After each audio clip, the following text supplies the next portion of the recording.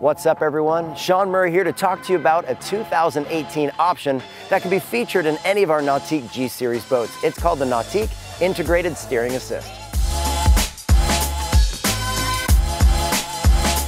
With a thruster built right into the transom, your Nautique now has the ability to quickly adjust the boat's position in tight quarters or in the open lake. It allows for effortless maneuverability around your dock or boathouse, adjusting the boat's position while getting on or off your trailer, or simply for a quick turnaround.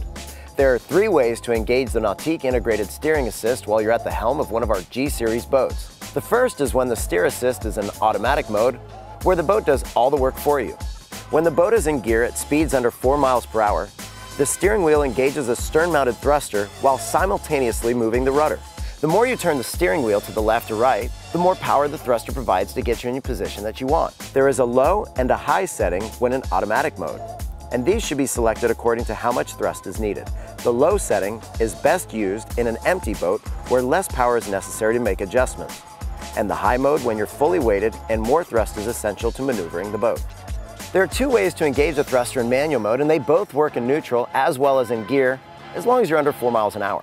The first is on the Link Panerai touchscreen with 2 buttons that make it very simple to make adjustments. The other is right on the helm command knob. While sitting comfortably, simply bump the rear of the boat to the left or right and put your Nautique into whatever position you want. Increased control, effortless maneuverability, and ease of use is what the Nautique Integrated Steering Assist provides. And that's just one more reason the Nautique has the best on-water experience available.